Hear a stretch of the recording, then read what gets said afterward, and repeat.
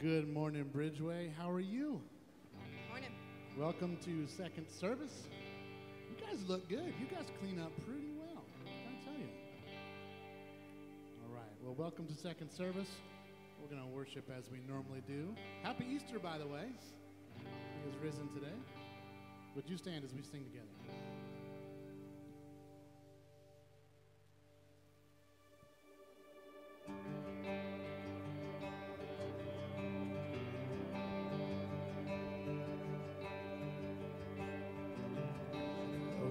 Sorrow, dead in my soul,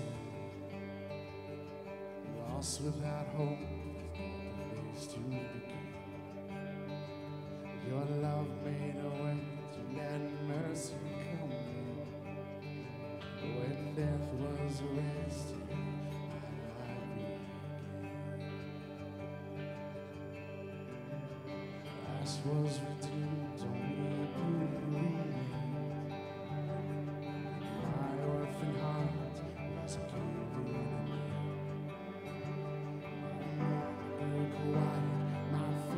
To dance when death was arrested,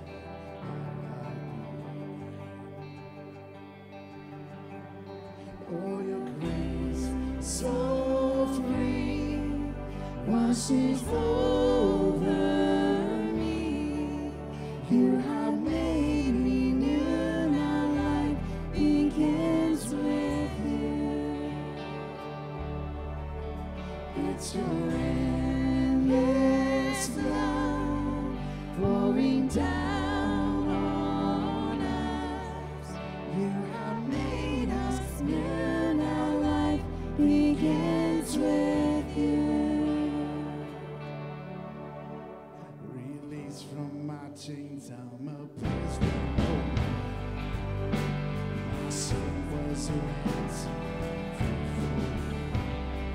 He canceled my debt. When death was arrested, my life began.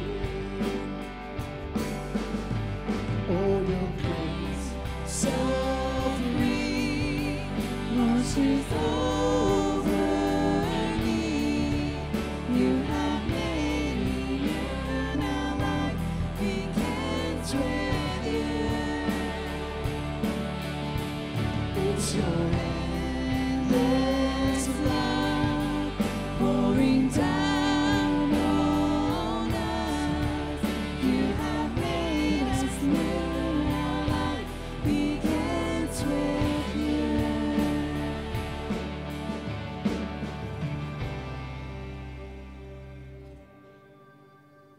Our Savior displayed on a criminal's cross. Darkness rejoiced as though heaven is. But then Jesus arose with our freedom in him. That's when death was arrested and my life began. Oh, your grace so free washes over me. You have made me new. Now life begins with you. It's your endless love pouring down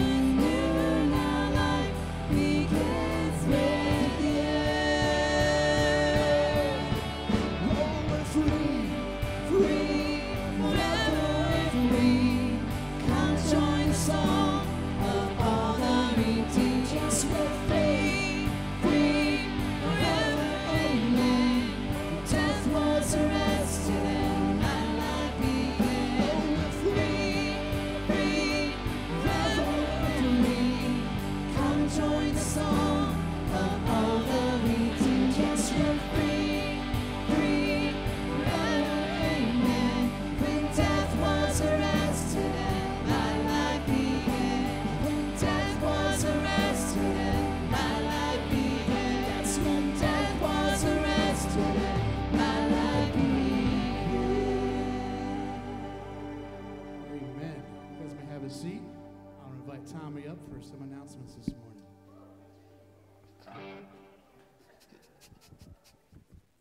Thanks, Tate. Morning. How is everybody? That's a lot of people. Happy Easter. Welcome to Bridgeway. I'm Tommy Webb, if you don't know me. So this morning, I got up here at the earlier service at 9 a.m. I got up here, and the first thing that Brandon said was, "Show him your socks." Show him your socks. Come on. So you can't leave that hanging. I was trying to find socks this morning that matched my my shirt, because we had pictures this morning, so we had to look all spiffy and whatnot. So I don't know if you guys can see them, but these are the Eddie socks. These are my guinea pig Eddie. Yeah. So one day I'll bring in the Aaron socks. That's my wife Erin. She got me socks with her face on them, and I'll wear those one morning so y'all can see them. Welcome to Bridgeway. For those watching online, good morning. For everyone here, good morning. If you are a guest here and you're brand new, please fill out our communication card, rip it off. There's an offering box in the back and one in the new here table. Pins are on the new here table if you need a pin to fill it out. For every communication card we receive, we will give $10 to a Child's Hope International, and that feeds a child for a month. What is next? So we have a prayer wall. If you walk out those double doors, go down the hallway to your right, you'll see our big old prayer wall, and there is a spot where you can put a prayer request on the prayer wall. It can be anonymous. It doesn't have to be anonymous. And then every month during the men's prayer meeting and during the ladies' prayer meeting, which is a week after the men's, we'll collect those prayer requests and we'll pray over them. Also next to it is our Pray and Go map, which I'll get to in a second. What's next? Free family portrait downstairs. So yeah, we got family portraits downstairs. So after service today, if you want to get your picture taken, Brianna's taking pictures downstairs in the fellowship hall. That's why we're all dressed up. We're in ties and not. Pray and Go. So yesterday was our first Pray and Go event. And this is for any time, so anybody can do this at any time. But we had our first event yesterday. Some of us met here, then we drove out to Sedona Ridge, met at Princess Shank Park, and then we went out to Sedona Ridge. And we got about, I think, half of it prayed over. So what we did was we split off in two groups, and we prayed over each house throughout Sedona Ridge, and then we hung door hangers on the house, just letting those individual families know that we prayed over them. And then the goal is, so if you look on the prayer wall, you see that you got the church, and then there's a 5-mile radius around the church. There's 30,000 families in that 5-mile radius, 100,000 homes, and the goal is to pray over each and every family. We don't know how long it's going to take. And if you look, which I looked after service, first service, there's a little highlight area that we hit yesterday, and there's another one that somebody else hit at another time. So at any time, you can go and grab some door hangers. You can grab a piece of paper. It's a good advice on how to pray and what to pray over for these families. And you can hit your own street, your own neighborhood, go to another neighborhood, and just pray over these families. And that's the goal, is to pray over every family in our community. Men's Bible study this Tuesday at 7 p.m. We are in the book of James. If you haven't been there, men, come on down. We meet in the fellowship hall on Tuesday nights at 7 p.m. And that is it. If you all don't mind, we'll go ahead and bow our heads and we'll start off with prayer. Dear Heavenly Father, thank you so much for this Easter Sunday, where you beat death and you rose from the grave, Lord, where you forgave us from our sins and you took death away from us, Lord. Thank you so much for that. Thank you for bringing us here together, for us being able to gather together. Thank you for the opportunity, Lord. Thank you for watching over us. Thank you for being with us. We pray that you continue to be with us today, Lord. We thank you for Pastor Brent as he brings a message, Lord. We pray that you open our hearts and our minds as we listen to him. Thank you so much for all that you do. We pray all these things in your son's name. Amen. Would you stand as we continue our worship?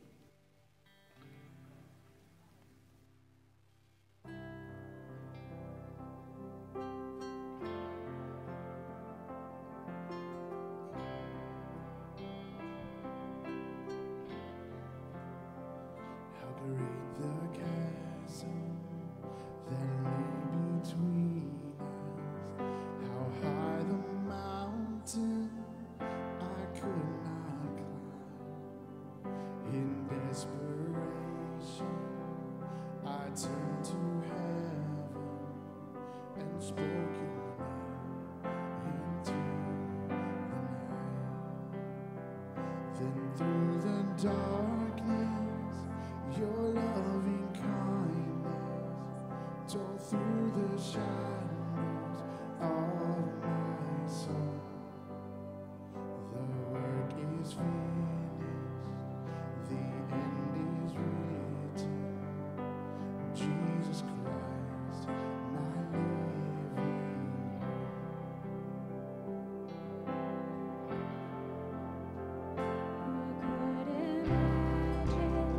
So great a mercy, what heart could fathom such boundless grace? The God of ages stepped down from glory to wear my sin and bear my shame. The cross has spoken, I am forgiven. The King of Kings calls me his own. Beautiful Savior, I'm yours forever. Jesus Christ, my living Hallelujah, praise the one who set me free. Hallelujah, death has lost its grip on me. You have broken every chain. There's salvation in your name, Jesus Christ, my living hope. Hallelujah,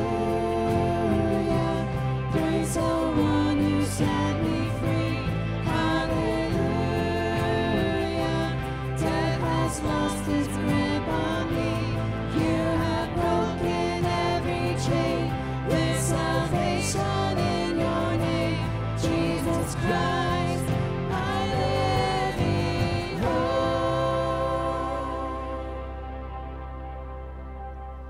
Then came the morning that sealed the promise. Your buried body began to breathe. Out of the silence, the roaring lion declared the grave has no claim on me. Sing that, church. Came the morning that sealed the promise. Your buried body began to breathe. Out of the silence, the roaring lion declared the grave has no claim on me. Jesus, yours is the victory.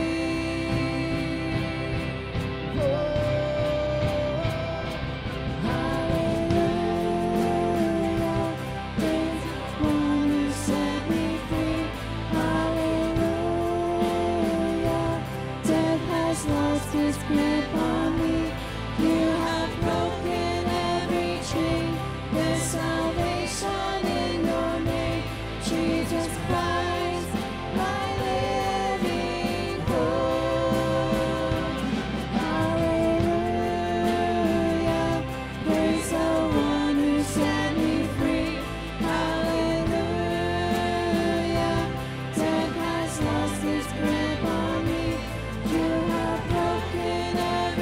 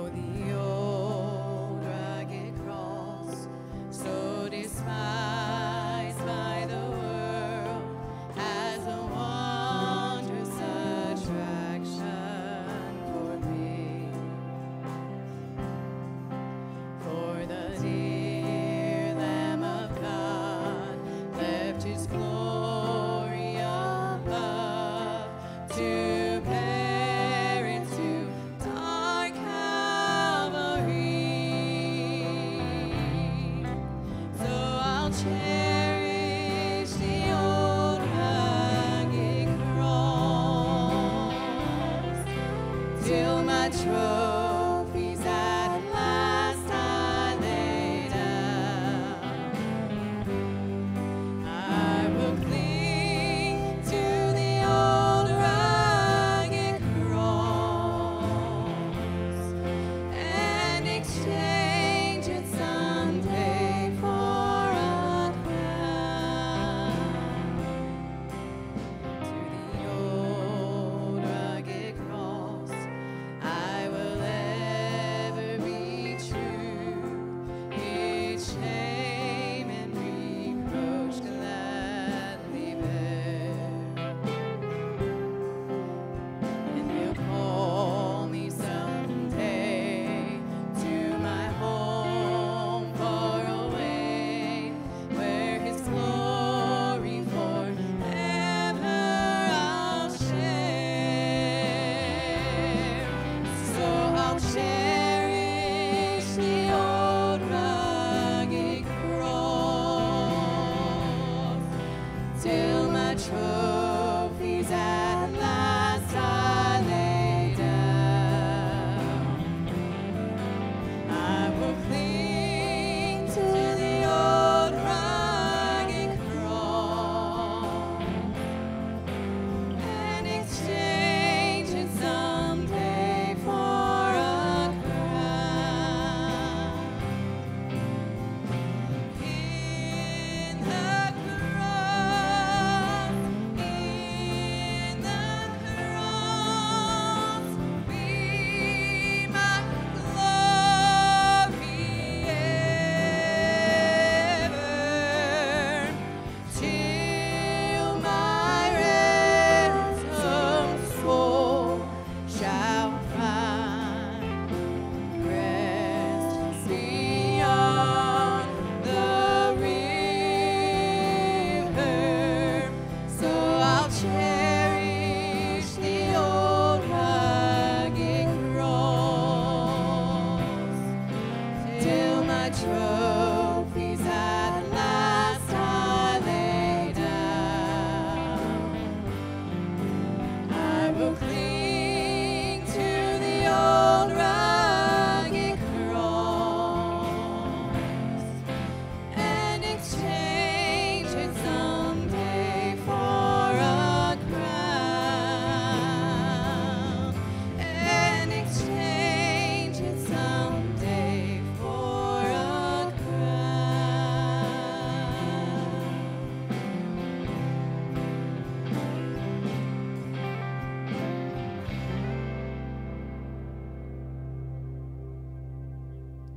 Amen. You guys may be seated. We're going to sing one more song for you, but we got to kind of get ready. So I'll let them come on up.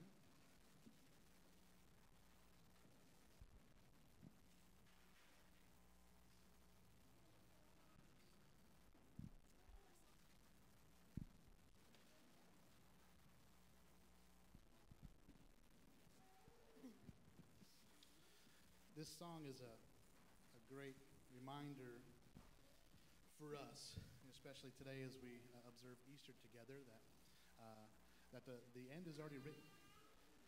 Sometimes the enemy tries to get in your head and tell you that you're not good enough, or trying to get you on the sidelines. A few weeks ago, Pastor Brent was talking about Christianity is not a spectator sport, that we should be on the field playing, and really what the devil wants is us to be in the stands and just not being effective Christians. And so this song's a good reminder of kind of putting the devil in his place, kind of reminding him of his future, so to speak.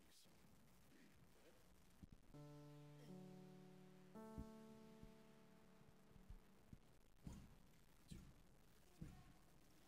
Oh, death, where's your boast? Where's your glory? And what of your pretensions have you left?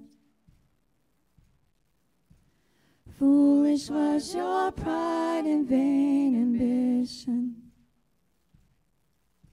You tried but were found wanting in the end. And all you did was all you could, and yet it failed you. 'Cause Jesus rose and sank you to the grave. And in resurrection I refuse to fear you. Oh, death, you died and I'm alive instead.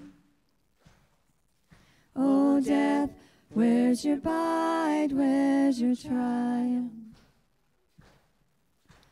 Quickly how the tables turned, it seems.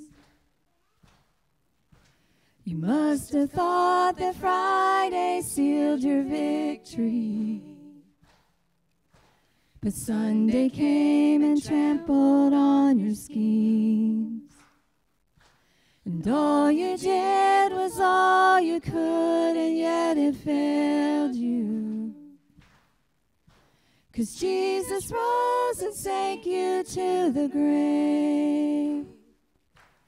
And in resurrection I refuse to fear you. Oh, death, you died and I'm alive instead. All you meant for evil, God destined for my good. Kill my body you could, but still I live on forever. And when I should breathe no more, louder than I'll sing for. Death, you are the wide door to where I live on forever. And all you meant for evil, God destined for my good. Kill my body you could, but still I live on forever. And when I should breathe no more, louder than I'll sing for. Death, you are the wide door to where I live on forever. In the presence of my Savior.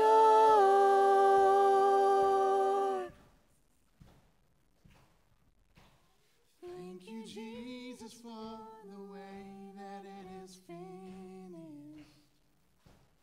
Thank you, Jesus, for the way that it is done. Thank you, Jesus, for the way of your salvation. Oh, Jesus, for your death-defying love.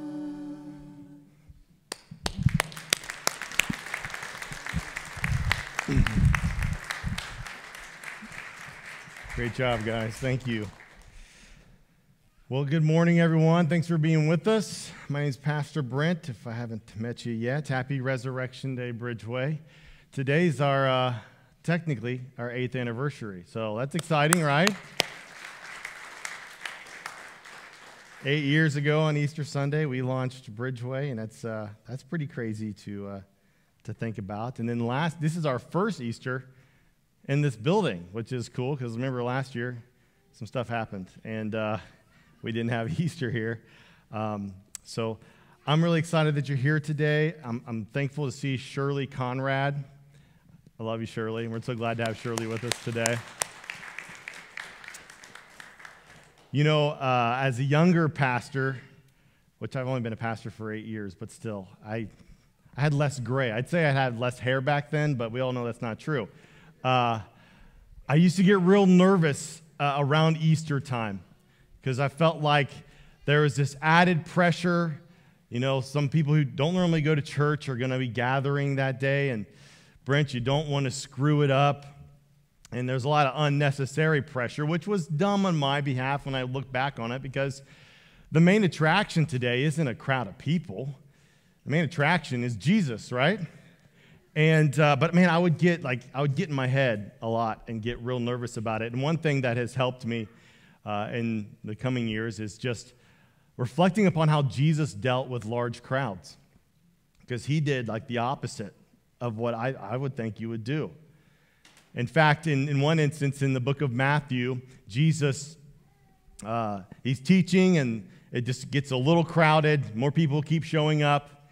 And so they move outside and the crowds keep coming. And it says that there is a great multitude that have gathered to hear Jesus teach. And so you'd think, okay, he's going to get up and there's going to be this massive teaching laid out for everyone. He gets up and he says, a farmer got some seed, and he went to go sow the seed. And he threw some, and it fell on a path. And the path was really, really hard, and some birds came and ate all the seeds. So he got the seed, and then he cast it on some stony ground, and the plant started to grow. But when the sun got real hot and everything during the day, it died. Then he got some seed, and he threw it on some ground, and it grew, but so did the thorns, and the thorns eventually choked out the seed. But then he got some, and he threw it on good ground, and there was a yield of some 30 and 60 and 100-fold. Those who have ears to hear, let them hear. See you later. And that was it. He's like, all right, there's my lesson for today, and I'll see you guys later. The multitude's just kind of like, oh, okay. So his disciples come to him after that, and they're like, what was that all about? And Jesus explains it in Matthew 13 in your Bibles. If you'd open that up. Joe, go ahead and bring up Matthew 13, please. Then the disciples came up and asked him, why are you speaking to them in parables? He answered, because the secrets of the kingdom of heaven have been given for you to know, but it has not been given to them. For whoever has, more will be given to him, and he will have more than enough. But whoever does not have, even what he has will be taken away from him. That is why I speak to them in parables, because looking, they do not see, and hearing, they do not listen or understand. Did you guys get that? Jesus is just like, I talked in a way where not all of them would get it on purpose. Wait, what? Because I'm thinking, when I talk to a large crowd, I want to make sure everybody understands what's going on. Why is Jesus doing this? He's teaching in parables. Parable literally means to come alongside, and a parable is supposed to be paired with an explanation. And Jesus gives them the story, but he doesn't give the crowd the explanation. The reason he does this is, one, the story would become clear to those who were actually seeking him. Because when these multitudes would come, not everybody cared so much about Jesus as much as they cared about what Jesus had to offer them. So it wasn't Jesus they cared that much about, but what can he do to make everything easier for me? And so Jesus is like, I'm going to give them the story, but they're not getting the explanation unless they want it. So he's teaching in parables to kind of spike their curiosity, to whet their appetite, and those who wanted to know would come and they would ask. And that's exactly what the disciples do. They come and they ask. They want to know an explanation. And so Jesus gives them one. He says, okay, the first soil, the hard ground, there's some seed thrown. Those people, they don't want what I have to say. It's just thrown out, it's gone, and they're like, I don't want any of this. I'm good, no thank you. Maybe that's you today. Maybe you're here because someone invited you, which is awesome. Maybe they promised you lunch. Hold them to it. They better buy you some lunch. But you're like, I don't do this Jesus stuff. Maybe the rocky ground. Jesus is like, well, the rocky ground, this person accepts what I have to say, but when the sun comes out, when trials show up, they didn't actually believe this. They're like, okay, I got Jesus, but why are things going wrong in my life? This God must not be a true God. He must not actually care about what's going on in my life. You know what? Screw it. I'm done with this Christianity stuff. I'm done. I'm walking away from that. Because if God loved me, none of these bad things would be taking place. The others, the seed's thrown and the thorns start growing. He said, basically, those people have put me on the same pedestal with everything else in their life. Jesus is as important to them as comfort, as money, as success. And that's not how it works. Jesus is like, I'm above all of that. So eventually, those weeds, they choke out the plant. But then there are some that when the seed is cast, they're ready to receive it, and they do. And there's evidence of it. So my goal today, my hope today, is to simply just cast some seed out to everyone in this room and everyone who's watching online. I think all four soils are probably represented in this room and in people's living rooms right now.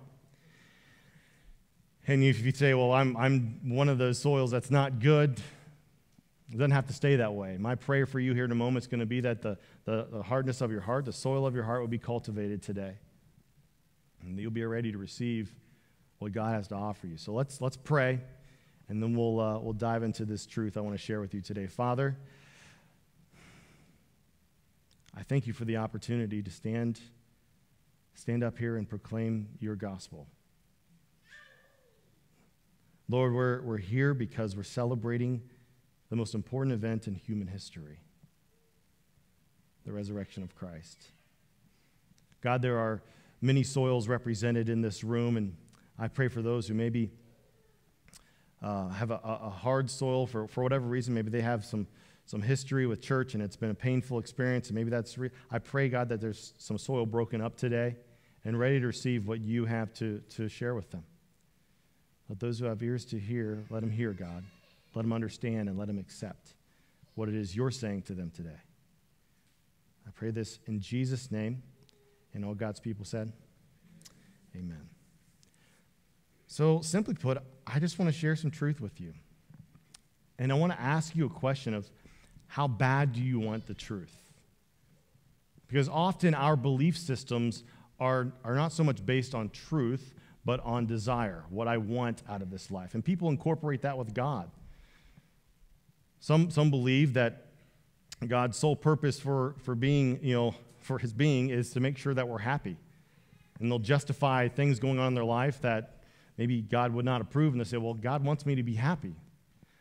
But that's not God's ultimate goal for us. It's not happiness, it's holiness. It's to follow him, to live for him. And sometimes that means there's going to be sacrifice involved. How bad do you want truth? Sometimes telling people the truth is hard but necessary. I think of, you guys remember when American Idol came out in like 2002? I think it was 2002. I just graduated high school. That was a long time ago. You guys think about that. And it's almost 20 years ago. That just dawned on me. Wow. The draw of American Idol wasn't the good singers, right? It was always these people who sound like they were, like you took a cat and put its tail on a meat grinder. It just sounded awful, right? That was a horrible example, Brent. Why did you say, forget the cat thing. Let's keep moving. But they would get up to sing, and they would just sound completely awful. And, of course, Simon would tell them, how horrible they were, and then they would freak out. And why is it? It's because no one told them the truth. They're not a good singer. They would get up and be like, but my mom says I'm the greatest singer in the world. Your mom's wrong, man. You're awful. Go be good at something else in life. The people need to hear the truth, and it can be painful to tell them, but it's necessary. If you love someone, you tell them the truth. I just want to tell you the truth today. And maybe you're thinking, maybe you don't want to hear it. Maybe that soil's hard. I want to quote the truth from probably someone who at one time was the hardest soil you could think of. If you're not familiar with who Paul is in the Bible, before he was called Paul, he was called Saul. And he was not a good guy. Because maybe you're thinking, well, Brent, I've done some really horrible stuff. I don't think God could forgive me. Well, let's start with this guy Saul and what God did with him. So in Acts chapter 7, you have the first Christian martyr. His name's Stephen. He was a deacon in the church. They kill this guy. They take his bloody clothes and they lay them at the feet of this young man named Saul. Why? Saul hated not just Jesus, he hated everyone who would follow Jesus. He'd have them arrested, imprisoned, and some, they would be killed. So they take the bloody clothes of Stephen, they lay it at the feet. When you get to chapter 8 in the book of Acts, it says that this guy Saul wreaked havoc of the church. His sole purpose was to make their lives a living hell. And so he tried. By the time you get to Acts chapter 9, this hardened soil meets Jesus. And it's tilled up, and that seed is planted. He accepts it. and he follows Jesus. In fact, he would go on to say that everything else in his life is he says, dung. He says it's a manure pile in comparison to knowing Jesus. What a change, right? I mean, talk about two different sides there. So when I'm about to read this in 1 Corinthians 15, we're reading one of the earliest accounts of the gospel. Paul's giving a testimony of what happened to him. This is within 2 years of the resurrection of Jesus. So he's writing to the church at Corinth, and for context, the church at Corinth is having an argument about the resurrection of the dead, and so the Apostle Paul wants to take them all the way back to Jesus and explain some things to them. If you'd like to know more about the rest of that, you can read chapter 15, but I'm just going to focus on the first 8 verses. He says this. He says, "Now I want to make clear to you, brothers and sisters, the gospel which I preached to you, which you received, on which you have taken your stand, and by which you are being saved, if you hold to the message I preached to you, unless you believed in vain. For I passed on to you, as most important, what I also received, that Christ died for our sins according to the Scriptures, that he was buried, that he was raised on the 3rd day according to the Scriptures, and that he appeared to Cephas and then to the 12. Then he appeared to over 500 brothers and sisters at one time. Most of them are still alive, but some have fallen asleep. Then he appeared to James and to all the apostles. Last of all, as to one born at a wrong time, he appeared to me." So he just says, hey, let's get back. Let me just talk to you about the basics of what's going on here.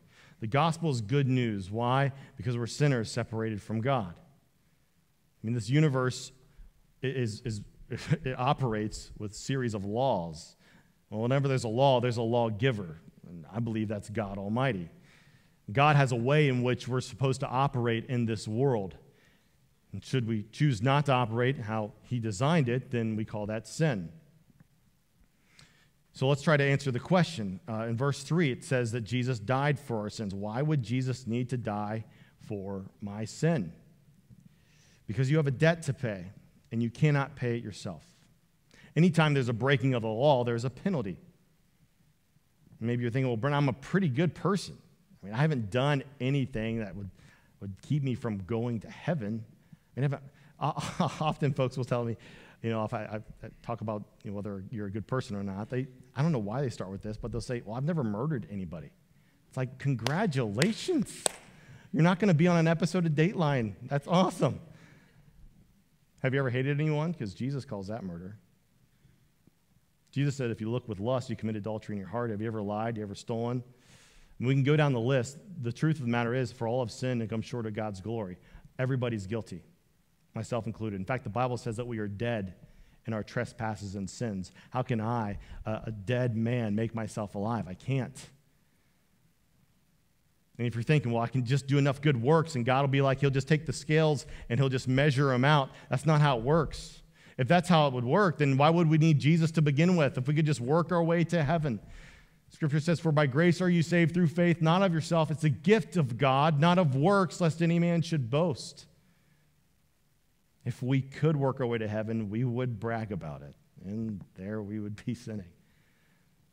So no, Jesus had to come, and Jesus had to die for my sin because he lived a perfect and holy life.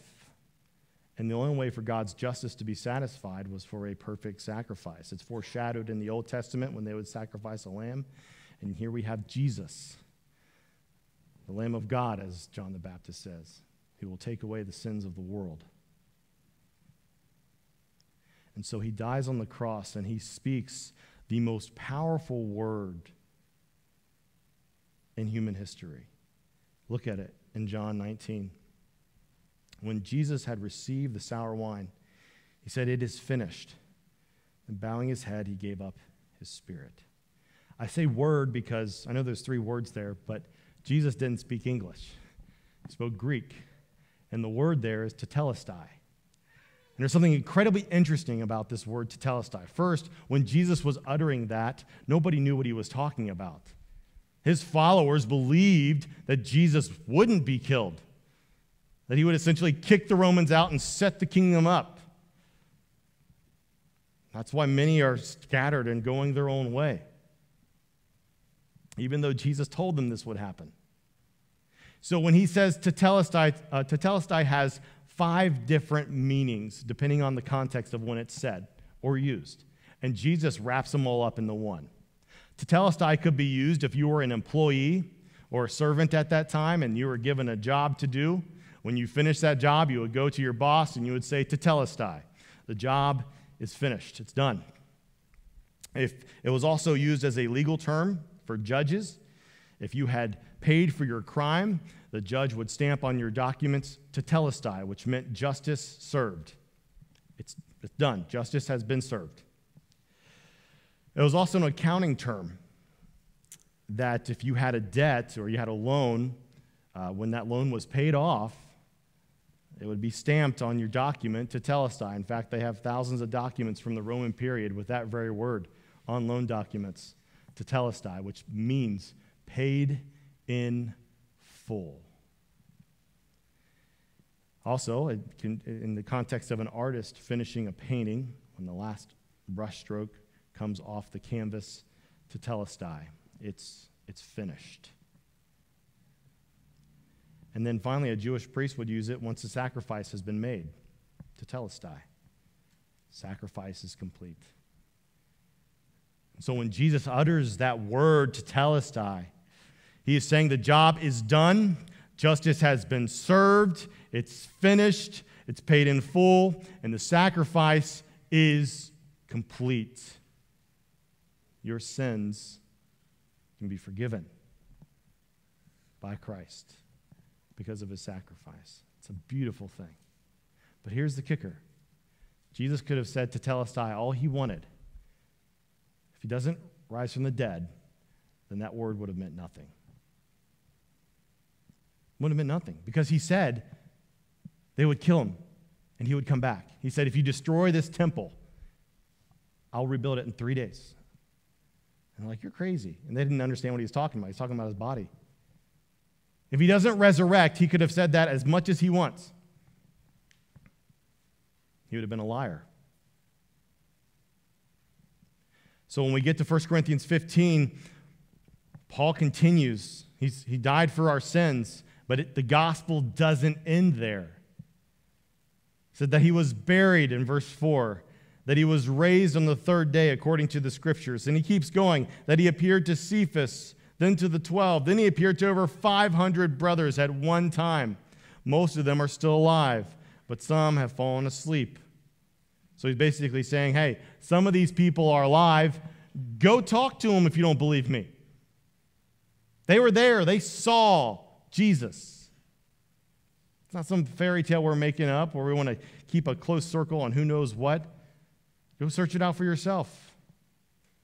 Then he appeared to James.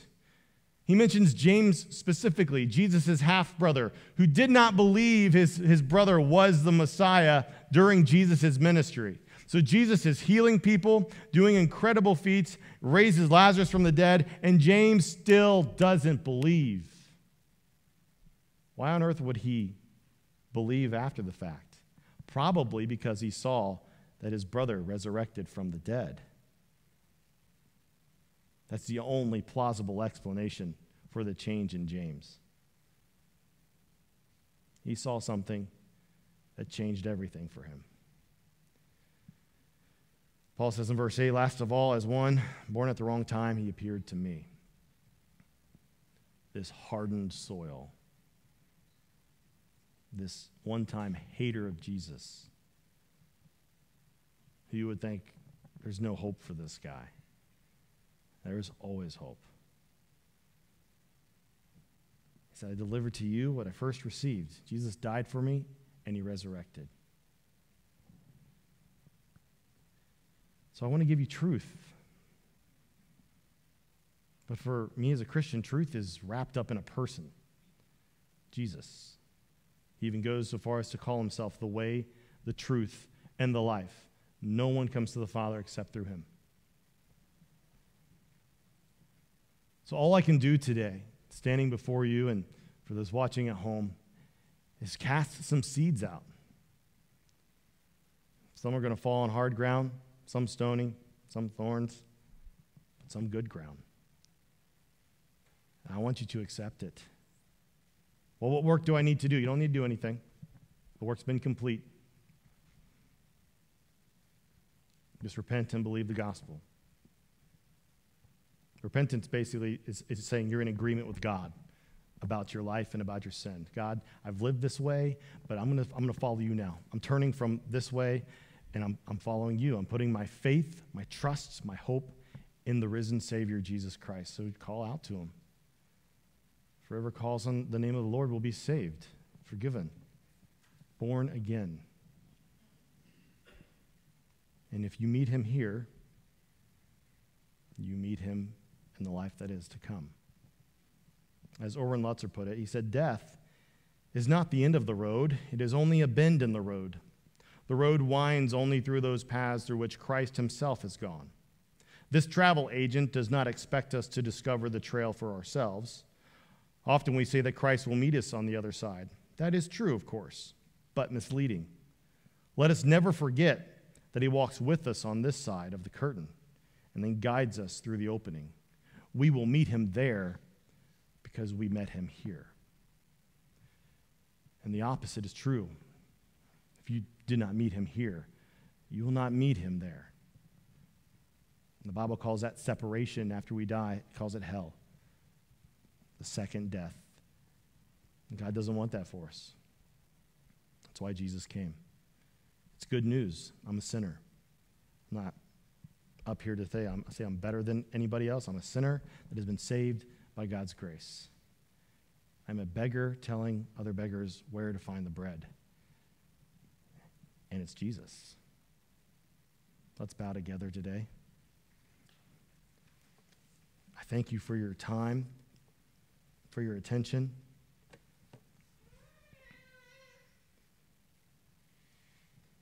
We call this time in our service an invitation because what we do is we extend just that, an invitation. If the soul of your heart has been tilled up and you're like, Brent, I know I'm a sinner, I'm separated from God, and I need God's forgiveness.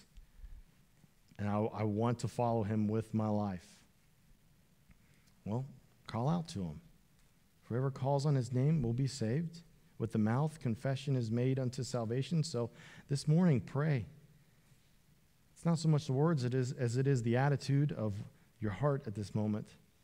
Pray, say, Lord, I know I'm a sinner. I know I'm separated from you. I know that my ways are not pleasing to you. And so today, I turn from that. I turn from the old life. Today, I ask you to forgive me. I believe that Christ died for me to pay for my sin so I could be pardoned. The fine has been paid. I got to accept this gift, the pardon. So today I accept it. And from this day forward, I live for you, my Lord, my God, my Savior. If that's you today, and you called out to the Lord, I want to rejoice with you. A couple things I want to ask you to do. The first thing, you got a communication card. Let us know you made that decision. You accepted that free gift. Just put your name and just mark that on the communication card. I decided to follow Jesus today. And then put it in the offering box, and we would love to follow up with you and celebrate with you. But also, if you're in this room, you just gave your life, your everything to Christ, no one's looking around. This is going to take some courage. But I just want you to look at me on the count of 3. Just catch my eyes, just me and you. 1, 2, 3. Anyone like that this morning? Thank you. Thank you. It's the beginning of an amazing journey, an incredible one. Please fill that card out if you looked at me, and I'd love to follow up with you today. Tetelestai. Lord, that word is uttered the most important time in our history and one of the darkest moments in our history. It's finished. And we can believe that today because Jesus resurrected. God, many soils are represented in this room and some watching online. For the soil that may be hard or rocky or full of thorns, we pray, God, for your Spirit to till them up. For those of us who accepted, may we yield some 30, 60, 100, be fruitful in the life that you've given us to live for you. And for those who just accepted it, we look forward to seeing them grow in their newfound faith. We love you today, Lord. We thank you so much, not just for the cross, but for the empty tomb. I pray in your name. And all God's people said, amen. Let's stand and we'll sing before we're dismissed today.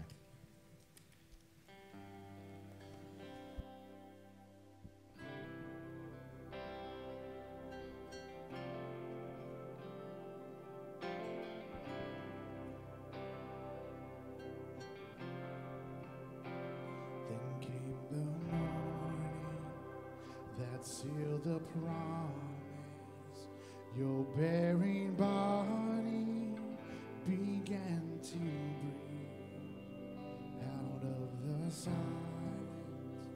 The roaring lion declared the grave has no claim on me. Then came the morning that sealed the promise. Your buried body began to breathe right out of the silence.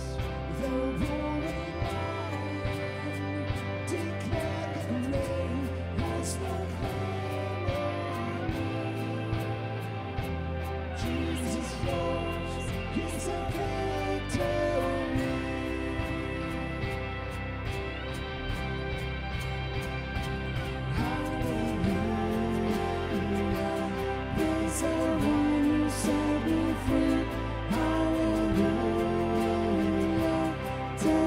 Lost its grip on me. You have broken every chain. There's salvation in your name, Jesus Christ, my living hope. Hallelujah, praise the one who shall be free. Hallelujah, death has lost its grip on me. You have broken every chain. There's salvation in your name, Jesus Christ, my living hope. Jesus Christ, my living hope. God, you are my living hope. I hope you guys have a wonderful Easter. Remember downstairs, family portraits if you'd like to grab them. They are free. Hallelujah.